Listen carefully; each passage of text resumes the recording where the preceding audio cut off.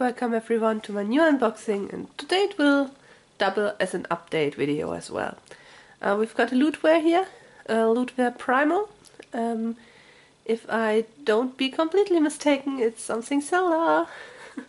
It's a Zelda wearable, I think. Not a Zelda shirt, but a wearable. We'll see what it is.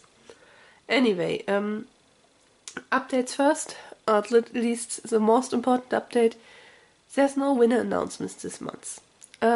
Simple reason, no one took part. No one entered the giveaway.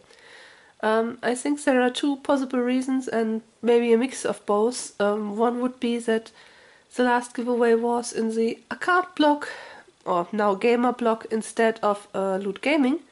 So people didn't expected it and still waiting for the next new Loot Gaming. And the other reason might be that there's no game left that people want. So with the next Loot Gaming, which I will film right after this, the next giveaway will start with a complete set of new games, and hopefully there will be games in there that interests you. All other updates at the end of the video. Let's check out what's in here.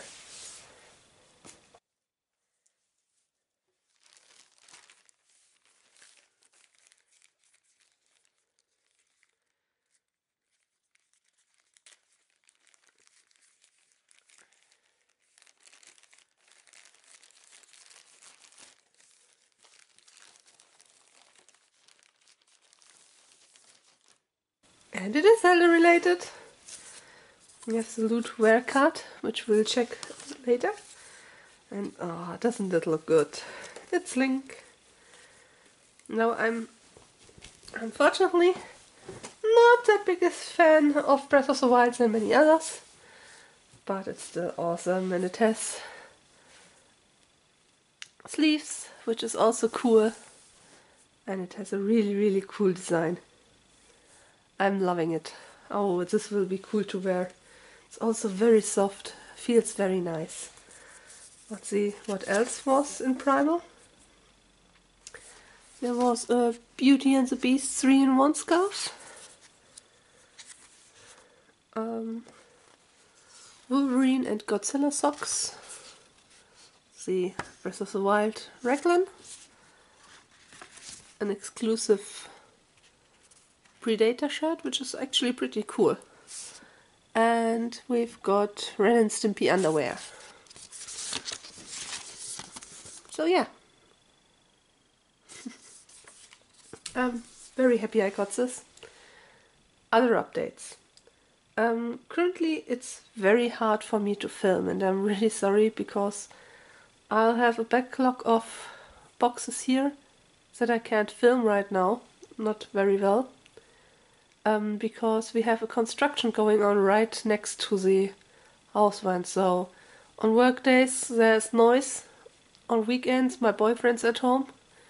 I'll use a short moment in which he's doing something else right now. It's unfortunate, but I hope I can somehow build around it that that I find a good moment of silence where I can film a box. Or if I can't film boxes, I have Lego Dimension sets here that I can open up and build up, and I might go back to these for these times because they don't require a silent environment, because I play music about it. So this be very nice. Then I have pixel artworks, or creating pixel artworks for my second channel, which I have to edit and cut and release. So there's some Overwatch pixel art coming. I take the pixel sprays that are in-game and repixel them myself, so they are nice and crisp and a good quality. And yeah, I hope you stay tuned.